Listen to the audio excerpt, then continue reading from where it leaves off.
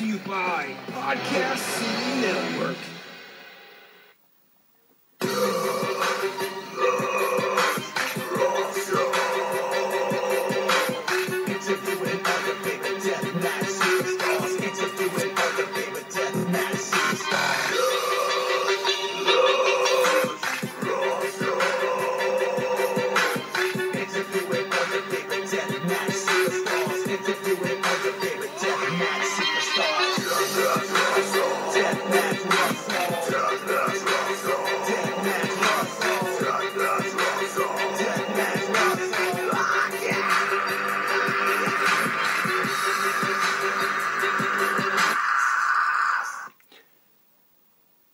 And good evening, everyone. You're listening to another episode of the Deathmatch Russell podcast. Tonight is really special because I'm going to have on the line tonight, we're going to be talking to a musician who wrote a lot of the themes for the WWF, WCW, and much, much more. We're going to be talking to the one and only JJ Maguire, and also we're going to be talking about Kentucky Zone Wrestling. And let's see what he's up to and much, much more. Tune in, fans.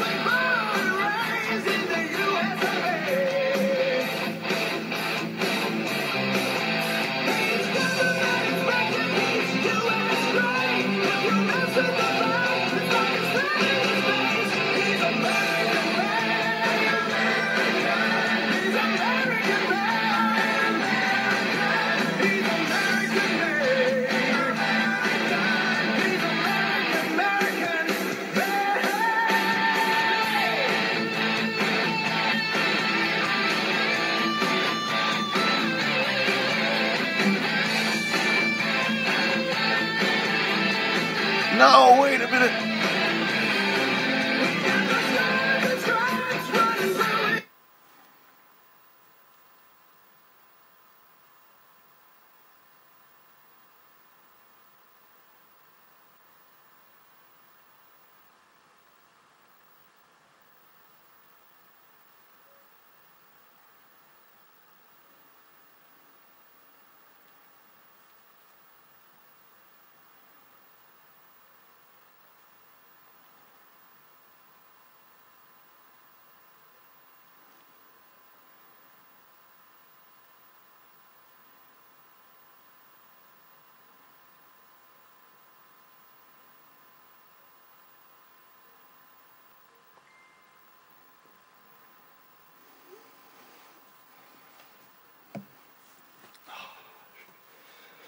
Fans, we're waiting for the arrival of my guest to appear on this podcast right now, the one and only JJ Maguire. Stay tuned. Let's do this. Let's rock and roll. Bringing you back to the 80s, the mid-90s, tracks that you fell in love with growing up, as much as I did too, with all the wrestlers.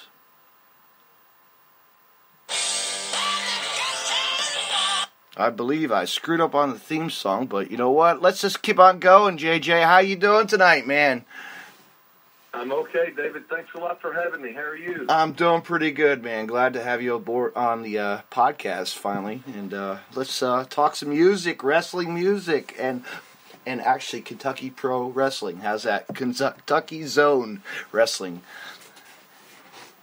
Yes, Z-O-N-E. Kentucky Zone Wrestling. Zone. Yes, sirree. Independent all the way, baby. I mean, if you want to see the real action, you got to go independent. You know that's right. Yes, I do, because you know why? I support indie wrestling 100% every time, and I like to spread the word. Yeah. Pro wrestling. Come on. We all get it out Great. there. So what you been up to, man? So what's going on with you?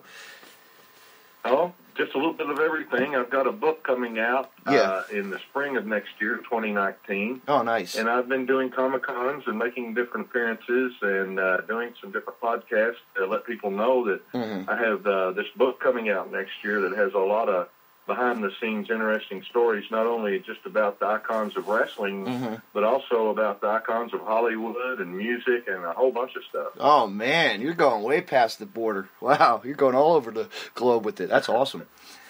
That is awesome. But so you are the man. So let me go through this and say you're a musician and you did a lot of songs for the WWF at the time. Right, WWF, WWE, and WCW. Yeah, man. Like you, to all the guys, I bet you I know every single wrestler you've done. You know, growing up as a kid, I would listen to, Junkyard Dog, Brutus the Barber, a lot of the guys that I've heard from a couple podcasts before, but you really took it to another level, and you brought the music that what we grew up on. Well, I appreciate that, David, you saying that. I've had a lot of people tell me that, and I want to thank everybody for listening to all those 114 themes and featured music and bumpers that I did for the biggest organizations in wrestling I guess that's ever been. Yeah. But it was just really a lucky thing. We got in there at the right time. My friend, of course, and best friend and business partner, Jimmy Hart, out the South, we were in the Gentrys together way back when in the 70s. And so we traveled the roads up and down in the Gentrys and had hit records. And then Jimmy wound up going with Jerry Lawler in the Mid-South territory. And then one day I got a call from Jimmy. He said, Maguire, you wouldn't believe this, but Lawler wants to do a record. And I said, a record? How's that going to work? A record for wrestling? Wait a minute. He said, yeah. He said, it's going to be, Jerry's going to sing on it, and we're going to sell it out in the lobby of the matches and stuff. And I said, well, yeah, count me in. I'm open to whatever. And so I went down, and then Lawler called me and asked me if I'd be glad to do it. And I said, yes, sir, King, we would love to. And you must remember, at this time, WWF hadn't taken off yet, and Mid-South was enormous. I mean, they drew crowds like WWE does today, back at that time. Yeah, absolutely. And you know what? Like Ricky the Dragon Steamboat was popular back, I mean, come on, we loved who came to the ring with your music. Made it, You made it. Well, I always tried to write the themes to fit the characters, and the characters are more over the top and cartoonish, of course, during the 80s and whatever. And so I didn't write the music to suit me and try to fit and show off me. I tried to write the music to suit and fit and show off the talent, like Brutus, doing the strut and everything, and Superfly diving off the top rope. Yes. And, I thought a trumpet sounded like Gabriel's trumpet from heaven blowing, and that's how that started that was the first actual WWF theme that I did was the Superfly theme, and that's my voice going, super, super, Superfly. But what I did is I sampled it on a keyboard and played it down real low. Next thing I know, every rap artist in America and around the world is doing drop sample voices. I think I'm the first person that really did that. No kidding. That's like So you were like experimenting with the first voice, voice technology back then, of synthesizers and synthesizers and stuff, and that's probably and the guitaring too, right? You probably did a lot of guitaring too. Oh, yeah. One of my favorite guitar themes was the Crush theme. You're like, dun, dun, dun, dun, dun, dun, dun, dun, dun. Yeah. And that's one of my faves. Crush didn't stay in there a long time. He got hurt and did some other things, and I'm not sure. I think he may have passed away in the interim. Well, one of my favorite tag teams, two of my favorite tag teams, Demolition and Road Warrior and Animal of WCW. Here come the Axter. Yeah. Here come the Smasher. Yes. Walking Disaster, baby. Yep. And that is one of my favorite guitar ones, too, I guess. Right. Like I say, I had to do everything from heavy rock and music to almost a country flavor to jazzy stuff to, I mean, I had to hit every style of music. As you remember, these characters were all different and had different personas, so I had to come up with, multiple sounds. I couldn't just do everything in one genre, and I think, unfortunately, for a long time, a lot of the wrestling themes thereafter were just generic guitar licks over and over, and everybody sounded like they were coming out kind of the same thing to the untrained ear, Yeah. And I mean, like, who was that? I remember they did that one album. I don't know who produced it, but the Thousand Maniac, the Pile Driver and the I forget. Oh yeah, we had music on. Now the first one was mostly cover songs. Yes, Land of a Thousand Dances. Yes, I used to play that when I was a teenager. Yeah, in the later '60s, and I was in a top soul band. There wasn't heavy music yet. No. Before heavy music hit, it was soul, but it just the music changed quickly at that time. Did. And then when the music went heavy, well, I decided I went heavy too. So I actually had my roots kind of in the Motown sound, kind of like Hall and Oates and those guys. Those guys are a little bit older than me, but at any rate, that was the norm. We did sock hops, and the Sounds Unlimited that I played with was we were the top prom band in those years. All the high schools. Yeah. You would go into the schools and just play and.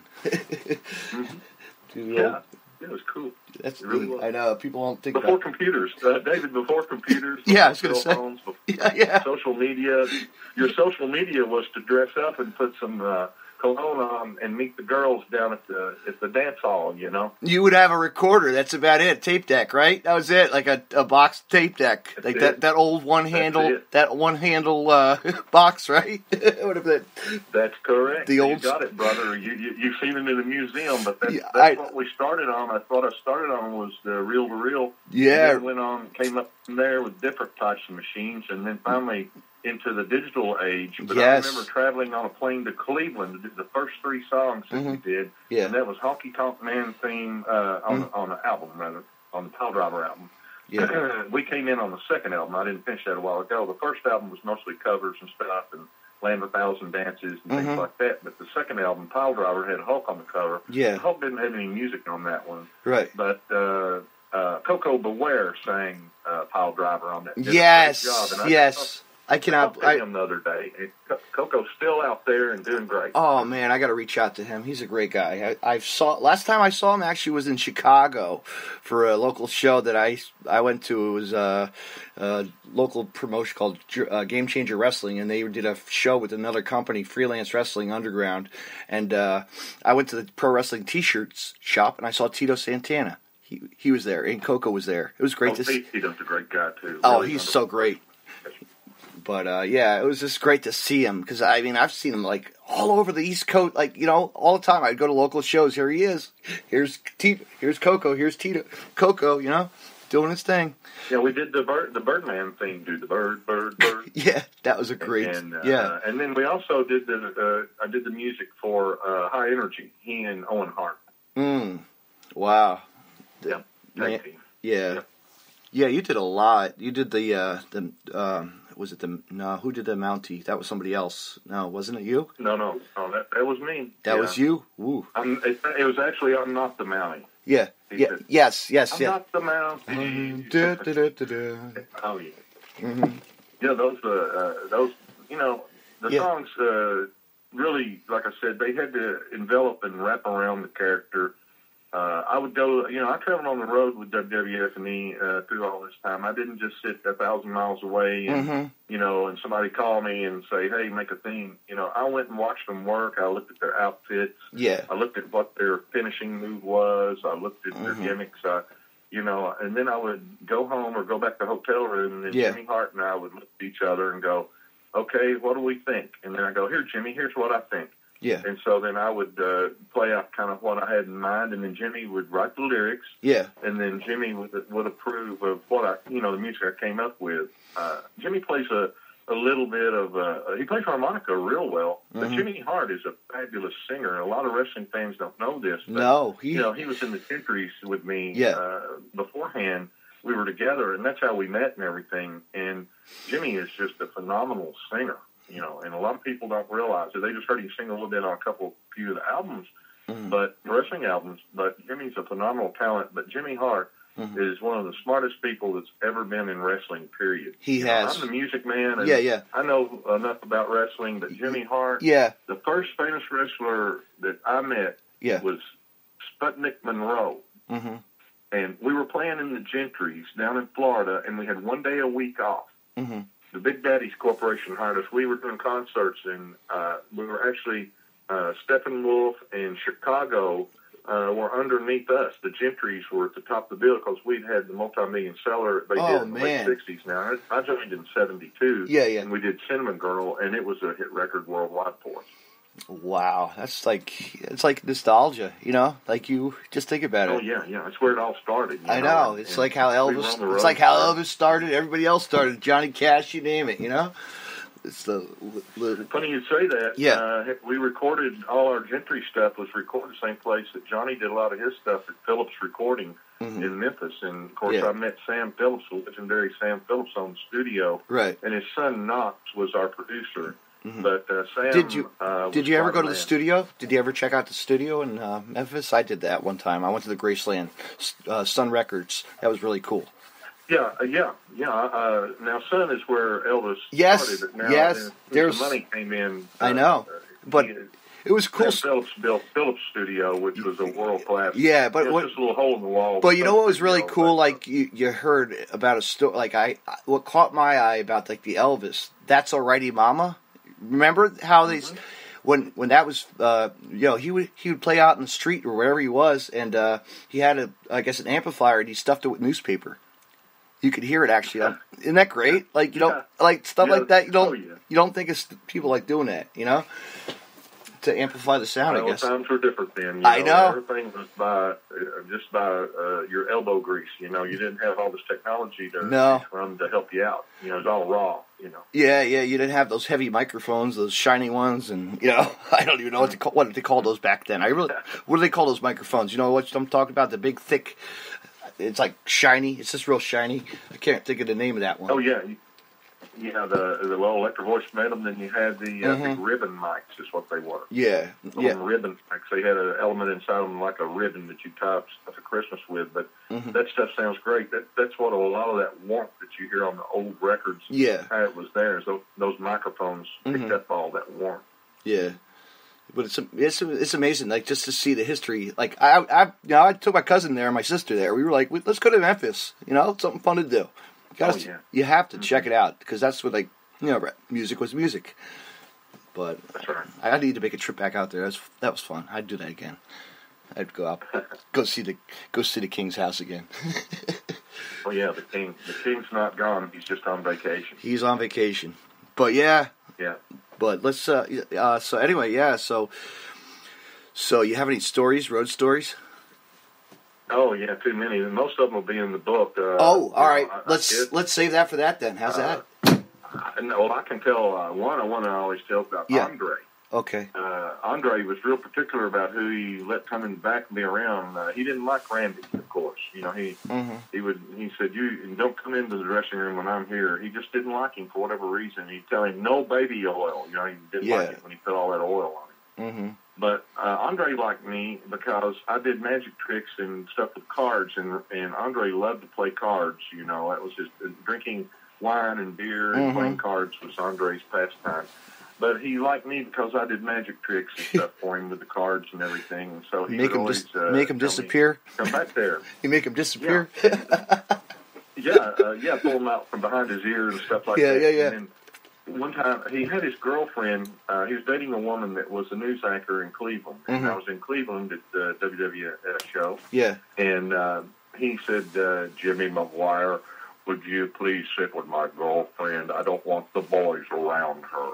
And so I said, sure, Andre, be glad to. And so I sat with his girlfriend in the wings, and we watched the matches. And then when he was finished, he came back through there, and he shook my hand and thanked me and patted me on the back and all that. And I never forget how, when I shook his hand, my hand looked like a fresh-born baby. I was going to say, his hands are huge. It's like bigger than the bigger than the Big Show's hand, Yes, sir. Gigantic, brother. Gigantic. Yeah. Yes, sir. And size boots, oh my God, those are amazing. Like to see his attire, you know, I know it's custom. He had to get a lot of stuff custom made for him, you know. Yes, he did. He was just such a big man, and you know, he stepped over the rope, and he didn't like it that Big John Studd stepped over the top rope. Yeah, that was his interest. Yeah. That was. You're right, but John Studd made his name known, and he did. He stepped right over it and went right to town. Now look who's in the wings, getting his name out there. His son, you know, John Studd Jr. Yeah, you know, I know it. That's the dream goes on. It's like Brian Pillman Jr. is out there, you know. I've seen him too. Yeah. I mean, there's many of the guys that I'm sure you like done so many WCW guys. What was your favorite guy to do for WCW? Well, well, I guess Hulk Hogan, because that's the American-made thing. Yes. Yeah, and of course I'm driving the Viper. Hulk called me and he asked me to drive the Viper from Clearwater up to Orlando when he came back to wrestling in WCW. And because he knew that I bought and sold muscle cars, and that was a hobby of mine. Yeah. And I was familiar with all those cars and everything. So he had me drive it up because he had to come up there with his family and he brought his kids up in a van and whatever. So he had me drive the Viper, and Jimmy rode with it. And so on the way up, all of a sudden here a big Mercedes SL500 pulls up beside me, and it's Mean Gene Okerlund, some young girl about 20 years old. And he said, "You want to drag?" And I said, "You wouldn't have a chance." He said, "Let's see." So I said, "Okay." All right. So we drag race. We were doing. I think I looked down. I was doing about 160. Oh, jeez. And just completely quad tracked. You know, Mean Gene. He wasn't anywhere in the rear view mirror. I mean, the Viper just ran off and left him. But anyway, I never told Hulk that I did that. But I mentioned something when I texted him something here a few weeks back. I said, "Hulkster, I never told you, but I was drag racing Mean Gene on the way up to come back to WCW to drive the Viper in the parade." Can you see the look on Mean Gene's face? But I'm on the trading card. I'm actually on the trading card. Hulk is sitting on the back of it, parade style, and I'm driving it. But Jimmy was running around out in front. But the picture didn't capture him. But it's Hulk and myself on the WCW trading card. Oh wow, that's pretty cool to think you got yourself on the a trading card. That's pretty. Think of how much money that would have been back in nowadays. That's good. I was in some promo videos too for WCW. I was in a promo video for Honky Tonk Man when he came, and I did a promo on that. And there's a couple other things I did, and then I did a thing where Hornswoggle and some of them were jumping around, and I was in one of those. And they were real nice to give me some feature parts where I was featured in promo videos. That's awesome. WCW. I'll have to go back and scout it out. I'll have to watch it. Be like, I know that guy. Yeah. I know that guy right there. That's JJ. That's the Hurricane. Hurricane JJ. That's me, I guess. But no, it's just been a beautiful, like everybody, life's not a bowl of cherries, but I've had, I think, more ups than I've had downs. But I was just fortunate everything leads to something else. You never know. So my father used to tell me when he was living, take that first job you get, JJ, take the first job you get. It may not be that good, but you'll meet somebody and you'll get a better job. And that's true because by playing in the Gentrys and when I went to audition for the Gentrys, I didn't know Jimmy Hart from Adam. Our agent that was booking our band that I was playing with up here in Kentucky, which now is two of the guys that's in the pop country group Exile. We were in a group in Lexington called Powder Keg, and our agent booked us in Florida, and then we played down there for a few months, and we came back, and the band broke up. The agent called me and said, I've been talking, I'm also booking the Gentry some, and they're needing a drummer. Would you like to audition? And of course, I play all the instruments and everything. And so I said, yeah. So I called this guy named Jimmy Hart, never heard of him. And he said, well, I'll just tell you this. We've got Jerry Lee Lewis's drummer auditioning, and we've got a drummer that played with Ray Charles for a while. I said, well, those guys are real good, but they're not progressive rock, a drummer like I am. And I had double bass drum set. So this is a time when double bass, hardly anybody had them. And So I took it down to Memphis. I said, if you like me, you can pay half my expenses coming down. If you don't care for me, no hard feelings. It doesn't cost you a dime. So he said, okay. So I came down and did the audition, and we played a song called "Going Down" by Don Mix, and you played the double bass on it, and I thought they stopped the song in the middle of it. I thought, well, I scared them with that double bass, and they didn't say much, and then they kind of conferred together. Jimmy and his guitar player, Wes Stafford at the time, who was kind of his band leader, and so they whispered to each other, and then Jimmy walked out in the hall, and I thought he's leaving, and I thought Wes was going to say, well, thanks for coming. I figured, well, I scared him with that double bass. And then he walked up to me, and when Jimmy came back in, they both came up to me and reached out and said, welcome to the band, Maguire. And I about fell over. I thought I scared you all with that double bass. And they said, no, man, that sounds unique. We want that. We like that. Those other guys were rockabilly-type drummers and a lot of weight, but I was I was really pounding pretty hard like a bottom or whatever there, the double bass.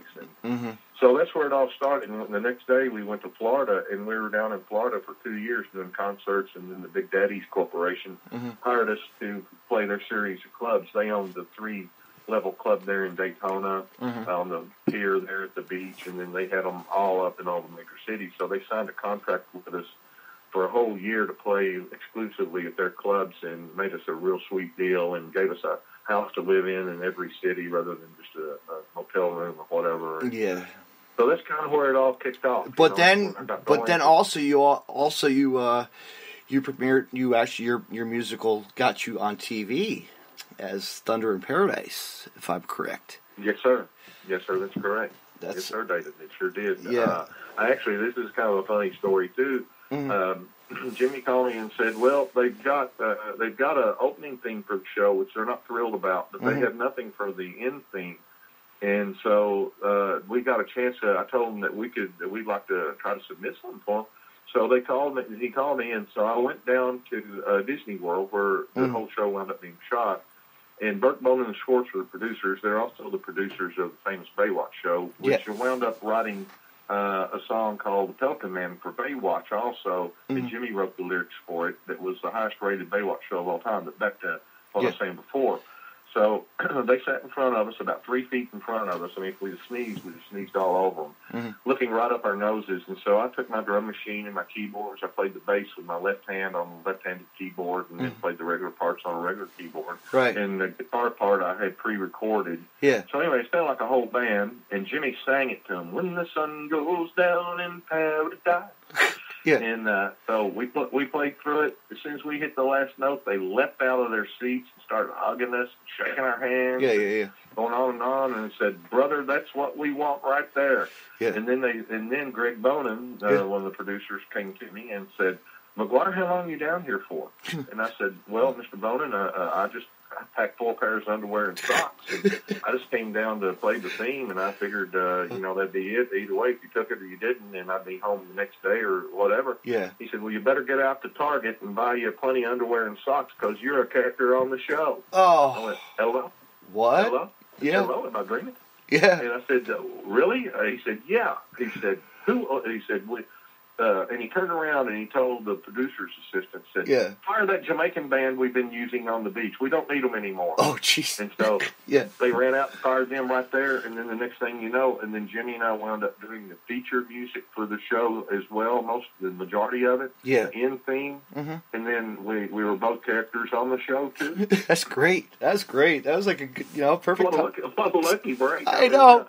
My whole life has just been like falling through a door. Most people fall through a door and they break their nose. I fall through a door and I'm smelling like a rose somehow. Yeah. Riding on boats, doing this and that. Come on. Yeah. I mean, I guess it's the luck of the Irish. That's all I can tell. And then, like the time I told Vince McMahon the story, my grandfather saved the life of Strangler Ed Lewis, who was the Hulk Hogan in the late 20s and 30s and 40s and whatever. Right. And my father used to tell me a story about Strangler Ed Lewis that he and my dad, my future dad-to-be, my dad was only about 19 or 20 at the time. They went to Lexington, Kentucky, and my grandfather was a doctor, Dr. Maguire. He's a surgeon. Yeah. And he loved wrestling. So he always had ringside seats. So they were sitting down there at the Opera House one night. Strangler Ed comes out. He's chewing gum going to the ring. All right. A fan slaps him on the back. He gets choked for real. And starts to turn blue and everything. Oh, no. And so they got on the megaphone and said, if there's a doctor in the house, well, Granddad saw it. He climbed over the rail or rope over they used at the time. Right. And he hammocked him or whatever he did and got the gum out of his throat. Yeah. And so Strangler was just, unbelievable. It felt unbelievable about that. So he told Granddad and my father, future father-to-be, he said, come backstage, if you will, when the show's over, and I want to talk to you. And so Strangler told my grandfather and my dad, he said, Dr. Maguire, you saved my life out there. He said, so if you want a new horse and buggy or a newfangled car, you name it, you've got it. Oh, man. And Granddad told him, he said, no. I take the Hippocratic oath to save people and do things for people. I can't accept that. Yeah. But he looked down at my father, and then he looked back at Strangler, and he said, my grandfather said, but Strangler, lifetime ringside seats would be pretty good. And Strangler said, done. Nice. Well, I told that story years later to Vince. Yeah. When we got going with WWF. Yeah. And Vince shed a tear, and I wondered, why did Vince cry on that? Why did he shed a tear on that? And then years later, I figured it out. I realized what it was.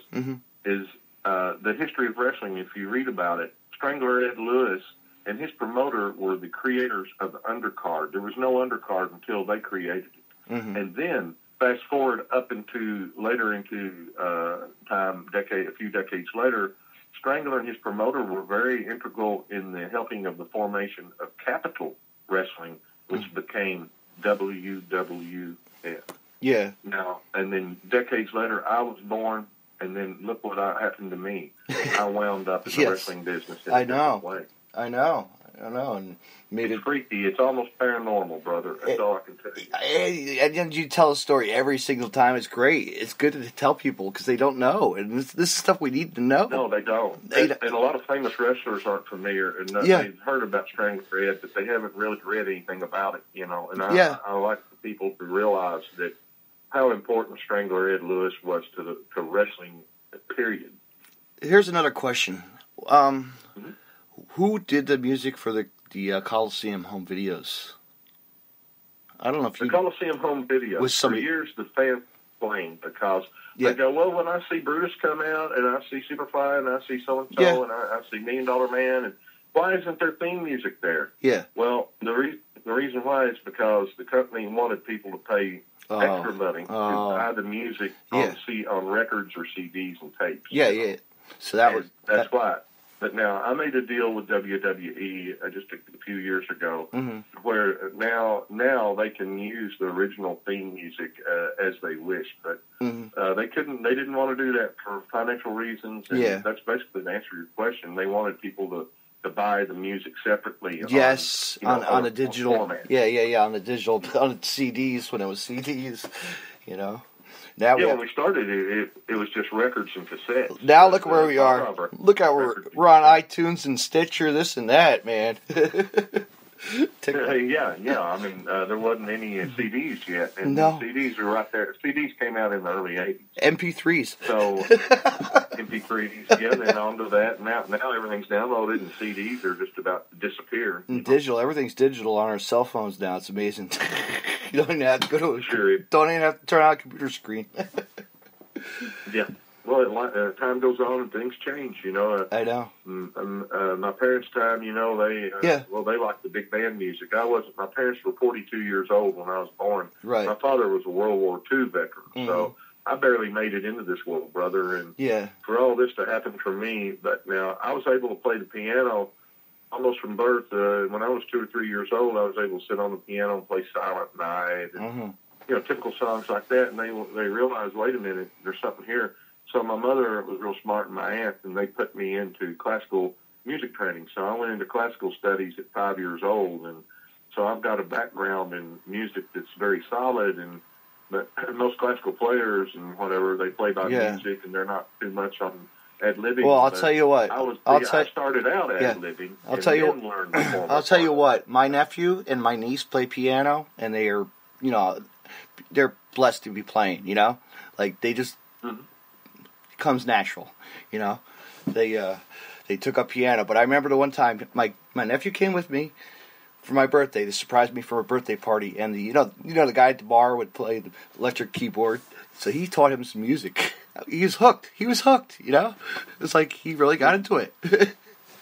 Well, it paid off for me. I'm so thankful that they put me in formal training and everything, because that gave me the ability to play multiple instruments. So the majority of the themes that you hear that I did in the Jimmy Hart are all I'm playing the majority of or all the instruments. I'm playing everything. Everything. So you're the one man. One man band. We didn't have to hire a band or anything. I was able to play it all, and Jimmy sang it or wrote the lyrics, or Jimmy would make suggestions like, "Well, Maguire, I think it ought to be a little faster."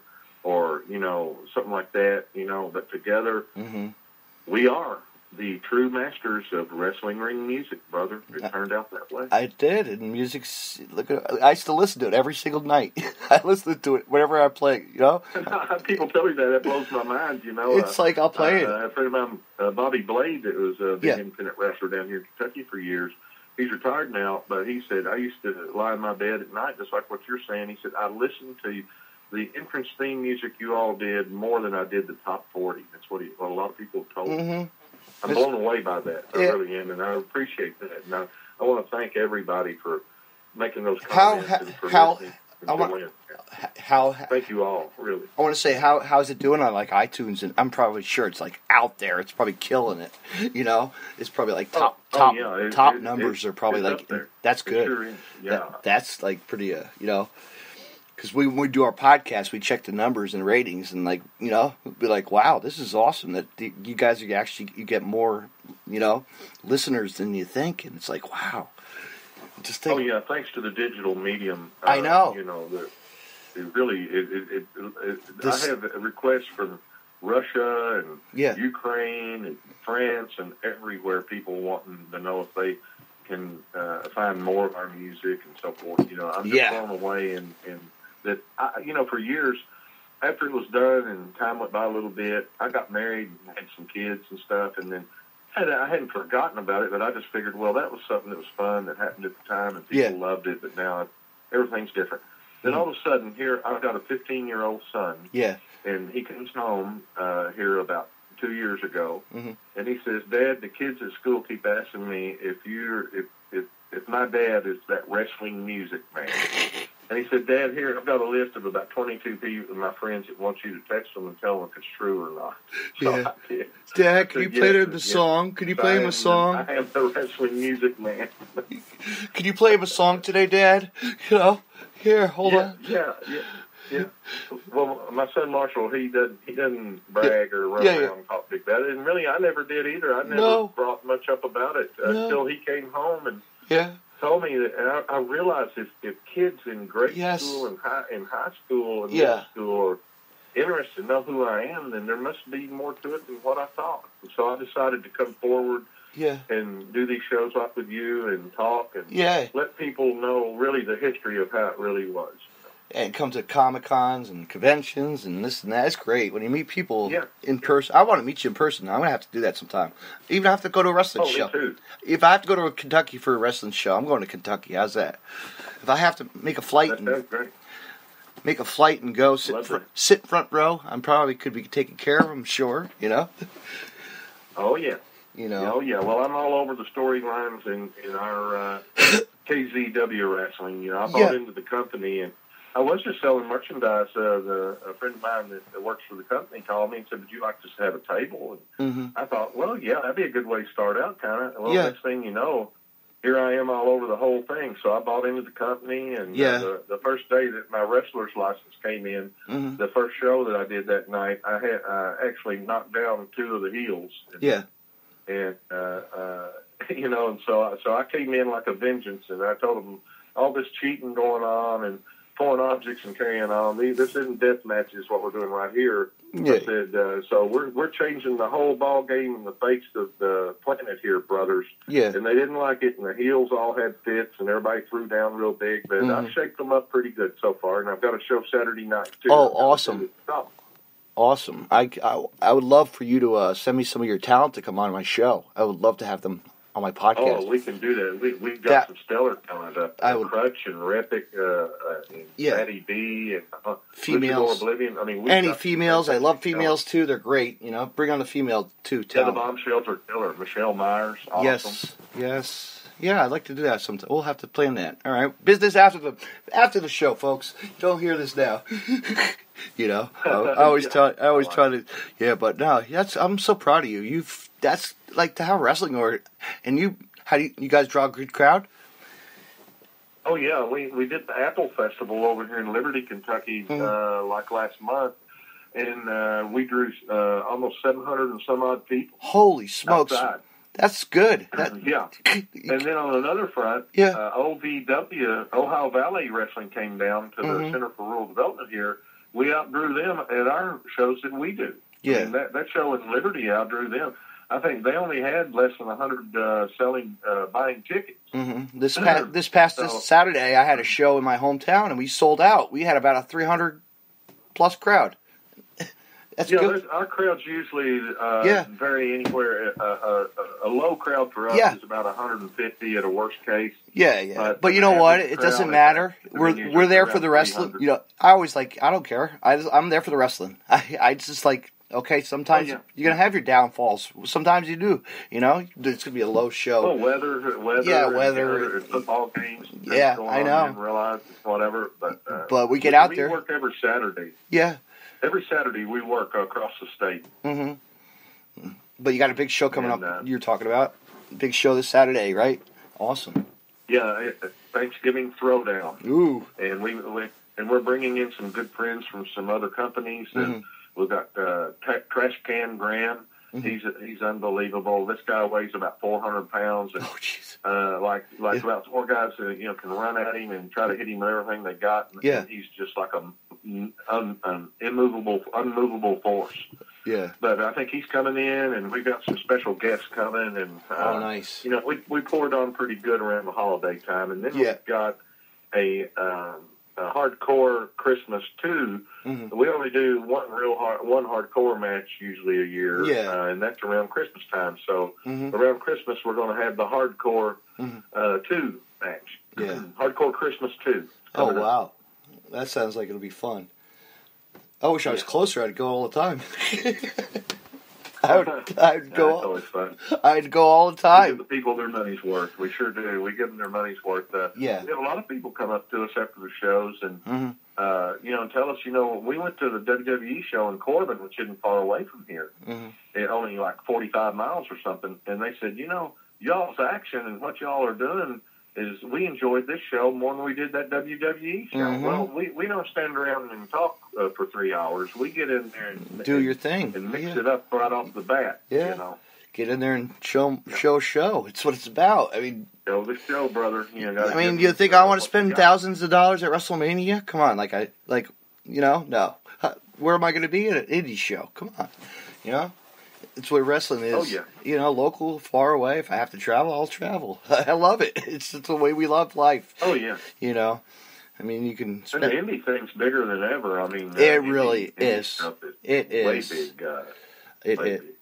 I know. Look at it now, man. It's Japan. New Japan's coming to... People want variety. They do. And you must understand that WWE, WWF and E gave myself and many of us our biggest thing that we've done and been a part of, and I want to thank Vince and everybody. Of course, now Vince and Linda McMahon owned the company back then, and it was different. You could go right to Vince and talk to him, and now it's a corporate thing and all that. And then, but actually, WWE nowadays is really more for the casual wrestling fan. Yeah. I'm not knocking them. No, but the NXT, and maybe the majority of fans in the world are that kind of a fan, but it is the casual fan. I mean, the hardcore fans like yourself and you're part of that, and our friend Robin Nelson and everybody. Yes, shout out to Robin Nelson. What's going on in the independent world? Yeah, there's just more happening. There is, and like our friend Rob, Everett, he's around a lot of wrestling too. It's pretty awesome, you know. Yes, sir. Like yes, he sir. said, like he says, Everett, he our like good friend Everett down there. I know he's close to 5 minute wait walk to the bar, Jimmy's bar. It's crazy. I know it. No, I can't wait till I step foot in that place eventually. That's happening, you know. I'm gonna make my journey and see him. He wants me to come down. I gotta go down there. I think in January we're planning something special. I think Robin Nelson and myself are going to make a trip down closer to the spring sometime. Yeah, awesome. Yeah, we're gonna. Yeah, in like January. I think we're supposed to be planning like a big, huge show, podcast. You know, like Florida's full of mega independent wrestling. You know? Absolutely, MLW I think is one of those big companies that's in the area. They're always doing shows, But Rob is going to hook us up, I think, and try to get us tickets. I can't wait. I'm excited. You know? Well, the Hulkster's back. He yes. I guess you saw or heard about what he did at the Crown Jewel event. He kicked it off as a hosting. Yeah. I'm glad. Like I said, I tell people I'm glad that Hulk's back in there because he really is one of the most important people in wrestling that's ever come along for the time, especially, and to help it graduate toward where we are today. But I always tell people, I said, you know, we all make mistakes. We all put our foot in our mouth somewhere along the way.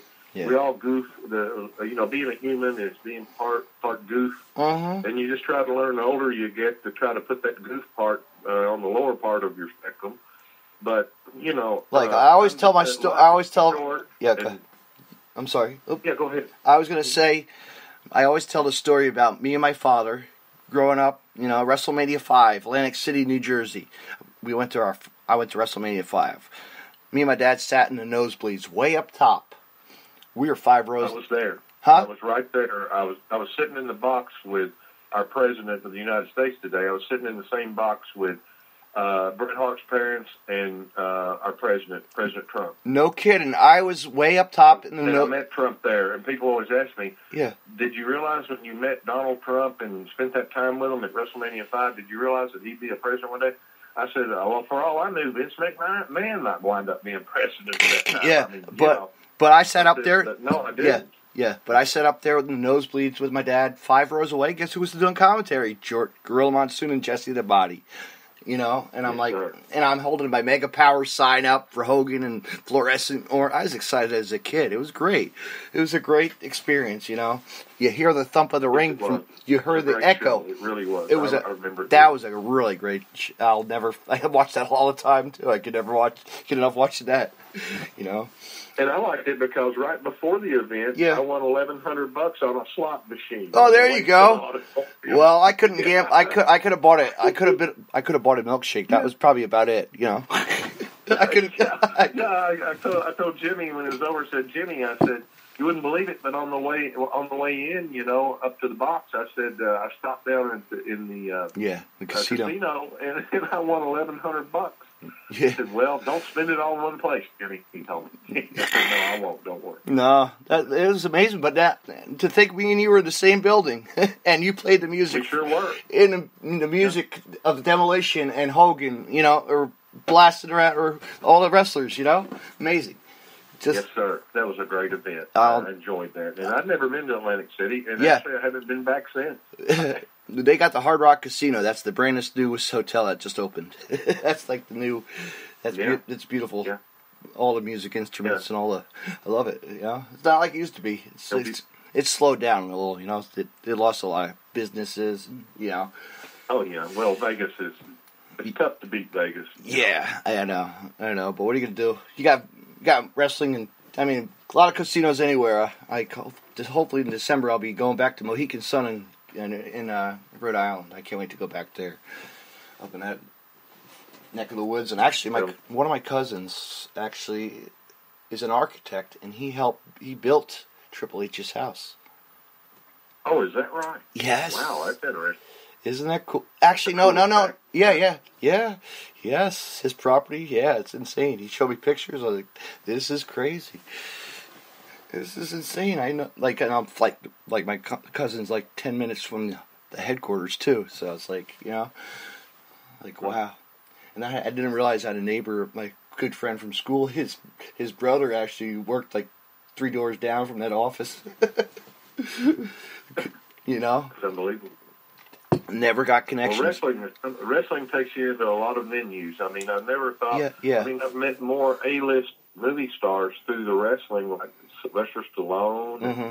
I could go on all night. All the A-listers that I met through the wrestling business, you know, that were big fans and are big fans of wrestling. And mm-hmm. we were just lucky, you know, when we got involved in this. It was right when all these icons like Hogan and Savage and mm-hmm. Demos and everybody, $1 Million Man, mm-hmm. everybody came down there right during all that time. And the timing was fortunate for us that we had that stellar talent, you know, to do the music for, you know, that stayed with the company forever. And, mm-hmm. you know, we were just fortunate and lucky that we were able to provide a service that fit what they needed. And a lot of elements there came together, and it was just the cosmos lined up right, brother, and there we went. Yeah. And here we are. What are you thinking about doing? I'm sure you gotta have a lot of projects I'm sure you have a lot of projects you're gonna be working on pretty soon. You know? Oh yeah. I've got a couple of major screenplays that I'm in the process of pitching right now to Universal and Paramount. Oh wow! Paramount. Yeah. And look at you. I've been working on that. You're like Mr. Hollywood. You're like Mr. Musical Hollywood now. Yeah, I live in Hollywood. I work for Glen Sound Company in Hollywood. Oh really? Yeah, and that's where I met a lot of the greatest movie stars that's ever lived and stuff. Mm-hmm. Jim Garner and Farrah Fawcett and Gene Simmons. We did the Runaway movie that he did. Mm-hmm. I met Gene, and Gene came. He came to the screening. Yeah. They always wanted me to work screenings because the celebrities liked me because I knew how to. I wasn't nervous around them or whatever, and they all liked me. So they always put me on the detail, you know, of the major theater in Glen for the debuts for just the producers and their friends and families and the industry people.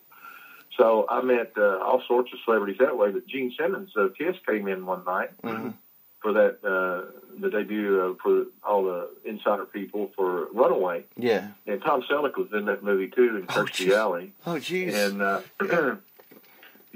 and so Gene came out right in the middle of the screening.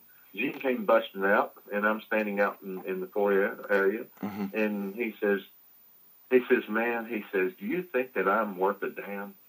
And I said, well, what do you mean, Gene, in music or in film? Yeah. He said, well, both, brother, he said, well, really, the film. Yeah. And I said, Gene, I watched them put it together in the last few days when they're putting it all together. You're fabulous. You are one of the greatest bad guys I think that's ever been in film, in my opinion. Yeah. And he said, you really think so? He said, I don't know. He said, I don't like to watch myself. And he said, well, come out to the limousine with me and talk to me for a while. He was all nervous. I said, do you want some coffee or something like that? He said, yeah, how about I just want my coffee black, bring it out.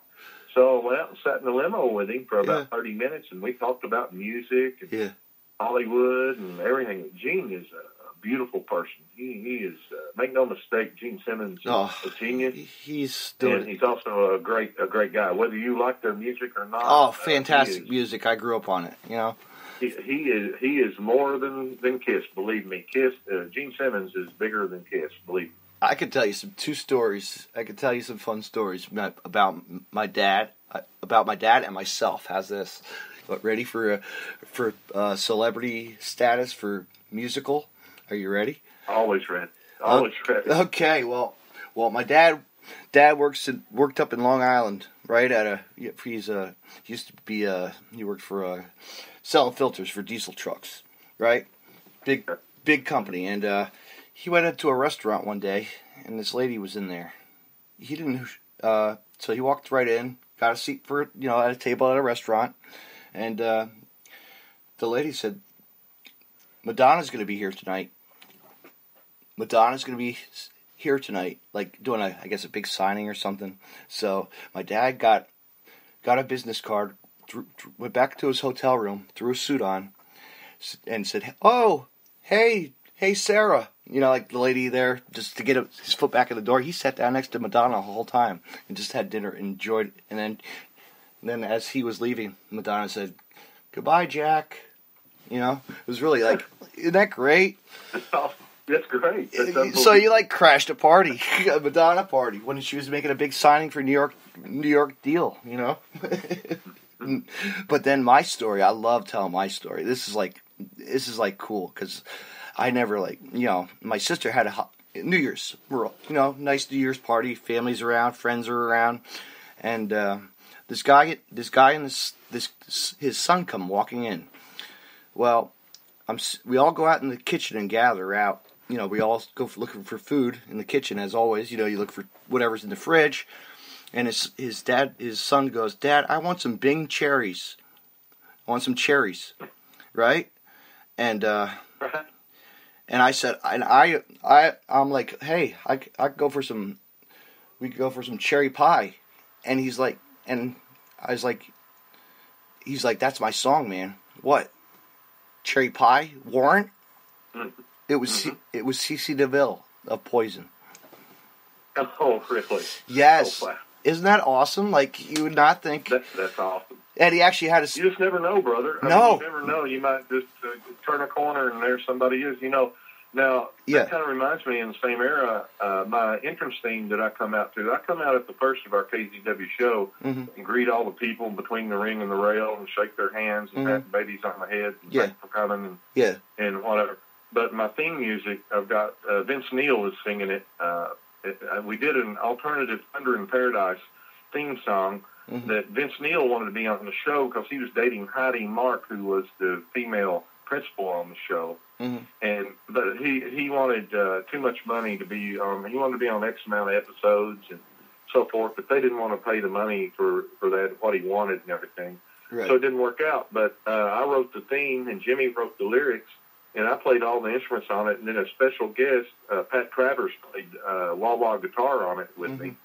And that's my theme music that I use when I come out to KZW. But Vince Neil is singing it, and Vince came down and hung out with us. And what a real nice guy he was. You always would read all these crazy things about him fighting at the airports and drunk and carrying on. Yeah. But, man, I'm telling you, this guy, he was so polite and such a nice, it's like it was like CeCe DeVille wasn't even drunk or nothing. He had soda the whole night. No, all that's hype. I know. But yeah, it was amazing. I got to meet a musician. Like you would think, like a part of a band, like Poison of all bands. I mean, come on, that's like classic. I remember going when they first came out. Yeah, a friend of mine that moved to California, he rode out there with me. They had a big show at a club called the Country Club that was only about a mile and a half from where I lived. Right. Well, it was a hair band night. Well, they had Poison. Yeah. They had Vince Neil and them, Motley Crue. They had Alice Quiet Cooper, Riot. probably Alice Cooper. Everybody that's in that genre. Oh my gosh! I'll tell you another thing. When my dad for a show, but I'm telling you, there was only about 50 people there. Yeah. And so my friend, he doesn't like that kind of music. Yeah. But I like all music. Yes. But he didn't like that kind of music, and he didn't like hair band music. So he said, "I've had enough. You ready to go?" I said, "Yeah, I guess so." But what I'm telling you is like, okay. That night, before they were known and had their deal, they drew, all those bands only drew less than 100 people. Right. All right, less than 2 years later, a year and a half later, they're all on the top 10 of MTV. And I know. It was great. It was I told my friend, I said, brother, there's people that like this music. This is something that's coming in now, and it's going to be a big deal. It's like I don't like that music. I said, well, I'm sorry, but there's too many more people that like that music, and I'll be dead darned if in a year and a half those guys were at the top of the chart. My dad got Didn't even draw 100 people. Right. Didn't draw 100 people. Yeah. My dad got a kick out of it. We went to a local baseball park right here in town, right? And they had our Game Changer Wrestling had some wrestling going on. Like, a tent with wrestling and then rock concerts and tons of concerts were going on throughout the ballpark. And it was raining. So me and my dad, I got $40 tickets for my friend, and I got to see, my dad saw Alice Cooper for the first time. We saw Alice Cooper. We didn't know what the hell we were expecting, but we were blown away. It was awesome, Oh, yeah. Yeah, I met Alice. The group that I was playing with in Hollywood, we were rehearsing at SIR rehearsal studios. Well, all of a sudden somebody said, "Hey, Alice Cooper's over there in the aircraft hangar size room. Really, it was like aircraft hangar. Yeah. Gigantic. Huge rooms. And he had all the TV stuff. He had Chapman cranes in there going up down. Anyway, so we kind of stumbled over in there, and we stood in the back, low profile, and sat down and watched the whole tour, the whole show he's going to do for the tour. And when he got through, he stopped and he came right up to us and asked us, he says, how do we sound, guys? Do we sound okay? Wow. I'm thinking, my God, Alice, you're asking us? I said, wow, this is one of the coolest live shows that I've ever seen. And he had all the big puppet things. Absolutely. I know, that big Frankenstein. Behind everything. Frankenstein and this and that. That's crazy. Yeah, and we were blown away. Well, we were almost speechless. And he was so humble of a guy. I mean, he is really a nice, wonderful It was person, but to see all the, like the pyrotechnics, because we got really close to the stage. Yeah, they had it all. I mean, it's amazing. They were rehearsing the show down to the letter with all the pyro and everything. And had some background singers running around. And a guy running around with his head chopped off and all this stuff. And but he was so polite to us. And I always tell people that the biggest celebrities in the business that I've had a chance to work with or meet are the nicest people. For way back when I worked at Glen in early 80s. In Hollywood, Bob Hope came in to do his voice looping for his Christmas specials. Right. And so he came in, and so my job was the PR guy. I'm the PR guy to feather dust for the celebrities. And so I said, Mr. Hope, would you like to have calls down to the sound stage, or you want them held, or do you like any particular foods? Or he said, first of all, sir, he said, I'm not Mr. Hope. That was my father, and he's dead. And I said, okay, can I call you Uncle Bob? He loved that. He laughed. He said, another comedian. Man. Yeah. And so I said, well, Uncle Bob, I said, whatever you need, just let me know. And he said, where are you from? And he said, I know you're from the South, because I had a heavier Southern accent back then. And I said, yes, sir, I'm from Somerset, Kentucky, not far from Lexington and Louisville. And he said, I love that part of the country and whatever. But he was so humble and nice. And I didn't realize that and I'm talking about the pretty big stars. I'm talking about the icons of all time, even Hulk Hogan. Yeah. Of course, Hulk and I, we got to know each other real well because we traveled over to England and did BBC TV together. He and Jimmy and I did promote the Wrestling Boot Band album. And Hulk liked muscle cars, and we sat and talked cars all the time and stuff. But Terry is really, the people don't really realize this. They don't know him like I do. But Terry is one of the nicest people you'll ever meet. But Terry had it rough growing up. Hulk Hogan didn't grow up with a spoon in his mouth and $1 million per show and so on. Terry was kind of the guy, the child that was talked to last and kind of put in a corner, and the public doesn't. He talked about that a little bit in the book, but I'm here to tell everybody that the real Terry Bollea is a wonderful, wonderful, nice person, and really cares about everybody. But he's a quiet person in real life. He's all right, brother. Get in there, brother. That's his character. But in real life, Terry is so quiet you can hear a pin drop. He's just a great guy. He was nice and more than nice to me. Eddie Van Halen told him that if he ever wanted to do any music, just to give him a holler. He didn't call Eddie Van Halen; he called me. So you know got what blessed. I'm saying? I helped a whole lot. You were blessed. I just want to tell the public out there, no matter what you've read, what you've thought, I'm telling you how it is, direct from the horse's mouth, that Terry Hulk Hogan is a really nice person. But he's like all the rest of us in parts of times of our lives. We've been caught in the middle of disputes and family squabbles and business squabbles. And, it's just these things happen. But the real person that Terry really is the public doesn't know. But I'm just telling everybody out there listening that Hulk Hogan is really, it's like he told the people. He said, I think that my real person that I am is, I think I'm a pretty good guy. Hulk Hogan, Terry Bollea is a great person. That's all I'm telling everybody. And I've spent time with him not at arm's length away, but right with him and flown with him. Traveled around the world with him and done music with him. And and been with him at the wrestling. When the wrestling matches was over, he would ask me to come into his dressing room and drink one beer with him. He would always drink one beer at the end of the show. Yeah. And he would ask me to come in and have that beer with him. Yeah. And so, all I got to say is thank you, Hulk, for what you've done for me, and thank you for what you've done for wrestling. Now, what wrestling does from here on out is up to wrestling. Yes. But Terry really, Hulk Hogan really bridged the gap and opened a huge door to make it possible for a lot of other people. That's all I'm saying. Oh, I know. He was the big, people really don't realize these guys really are who they are. And they just read the negative stuff and then they jump all over that, And then move on. I'm trying to tell you that he's not a negative person. No, he isn't. Terry really isn't. No. He's a positive person.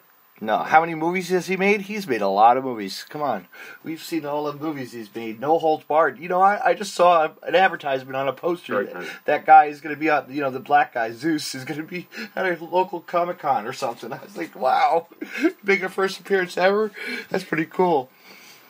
Yeah, Zeus. A lot of the boys were jealous of him because he really wasn't a professional wrestler. He's a professional actor. Yeah. And they were jealous because he came in with such a big panache. I know. And a lot of the boys were upset about that. But, you got to put in there what sells the tickets and brings some people in. Yeah. Yeah, but nothing beats the Hulk Hogan Annie movies and, like the classics. Oh, yeah. Mr. My kids, when they were little, they watched Mr. Nanny about 900 times. Yeah. But now, and people didn't realize, what, he was an inspiration, like, growing up, like, even the cartoon, remember the rock and wrestling? Yeah. The Hulk Hogan rock and wrestling. And JYD and all of them. And Hillbilly Jim and... like Suburban Commando, that was good too. Yeah. Fans, check out the movies from the past. Great movies to watch anytime you throw it on. I love it. Yeah. People don't watch these things. It's like you look back and you're like, hey, you know what? This is a guy who made a movie and really had a good career. He was in Rocky. Come on, Yeah, well, that was Hulk's big push. Yes. Sylvester Stallone, he would go to Madison Square and watch all the matches. Mm-hmm. He saw Hulk, and he realized that he could use him in a movie. So, really, thanks to him, he brought Hulk in, and that right there was the icing on the cake. After being Thunder Lips in Rocky, Hulk's career was just over the top. Yeah. Boy, do you wish you were involved with that movie?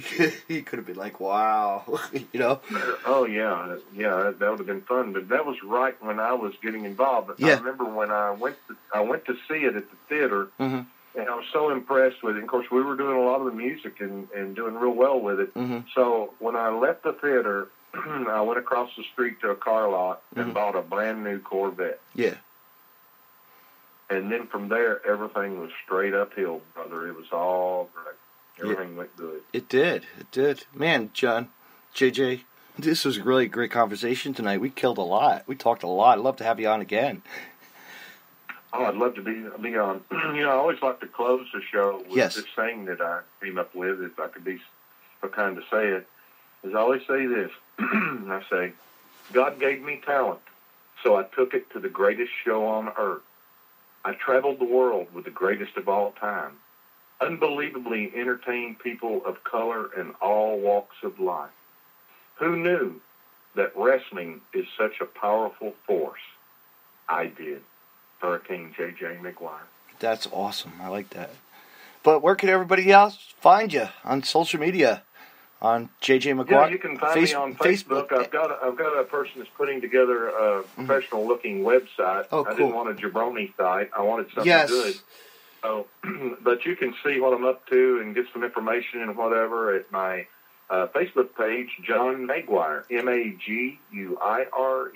And also, Kentucky Zone Wrestling. And Kentucky, ZONE, Kentucky Zone Wrestling. And yes, I want to just, in closing here, say that we have Repic, Crutch, Tomahawk, Matty B, Luchador Oblivion, Sully Larkin, Jace Thorne, Michelle Myers, Bombshell, Big Frank Vanover, boy, he's a good one, B.W. Anderson, Johnny Bad, Johnny Swade, Chris Sterling, and Gunnar Hash, plus a bunch more that come and go. So there you are. That's KZW all the way, baby. Oh, man, John. This was really, JJ, JJ, it don't matter. The Hurricane, I can call you whatever I want, but it doesn't matter. Call me whatever you want, just call me. Absolutely. This was a pleasure to have you on, and I'd love to get back with you and get some of your wrestlers on. I really would like to. We'll make that happen. We can do that, and we will do that, David. And thank you so much, and I want to give a big shout-out to all the great people in New Jersey. Yeah. You know, a lot of people make jokes about the hillbillies of Kentucky and the jabronis of New Jersey, but you know what? We're a lot alike. It's just that you guys aren't hillbillies, and we are, but otherwise we're the same. You're right. You know what? Actually, I was born in North Dakota. How's that? Is that right? Yes. Well, yeah. Well, okay. I don't have the Jersey in me, so. But thank you again for being on, and we're gonna have future podcasts, folks. Stay tuned. Maybe we'll talk about Kentucky Zone Wrestling with John the next time he's around, and his more about. Yes, be glad to. And we'll talk about more about his book when it's out, and much more. Stay tuned, fans. Oh, we were talking. Sure. Oh, and all these projects he's got going on too. Man, he's going to be doing some filming, and he's working on the big screen. And boy, he's doing a lot of this and that. It's amazing. This guy's all out there, folks. Hey, we're working on a thing for Kentucky Zone Wrestling. Yeah. That would give us a worldwide promotion of our. It may be the biggest promoted indie thing that's ever happened yet, but I can't talk about it just yet until we get everything lined up. But I'll let you know as soon as I know. Well, then maybe I'll be something I may have to make my appearance at. Please do. We'll throw you right in the ring and see what you can do, brother. Oh, or just put me behind the mic and I'll do something, you know. But thank you for being on. Thank you so much. Absolutely. Have a good night. You too. Take care, everybody. Bye now. Bye-bye. Bye. Wow, fans, that was really an amazing podcast tonight with my guest, Hurricane, J.J. Maguire. He's the man who wrote a lot of the music growing up through our childhoods of wrestling and theme songs for all the wrestlers. He's done a lot, and he's got a lot more stuff that he's involved in that people don't talk about, wrestling. He's an owner of Kentucky Zone Wrestling, and get out to one of their shows, fans, every Saturday night. Like you said, there's a big show coming up this weekend. Check it out. I'll have it on Facebook for you to plug it and this and that, but I want to say thank you for being on tonight, and you'll never know who will show up on my show, but stay tuned, fans. Tomorrow night, Facebook Live, ELS Uncut, with your host, Everett Lee, and David C. Russell of Deathmatch Russell Podcast. We'll be on the line with Damian Saint of EHF Entertainment Group, and we'll see what he's been up to and much, much more, and shenanigans. It's going to be a great night. Make sure you check that out at 9 p.m. and much, much more. Stay tuned, fans, and tune in. Good night.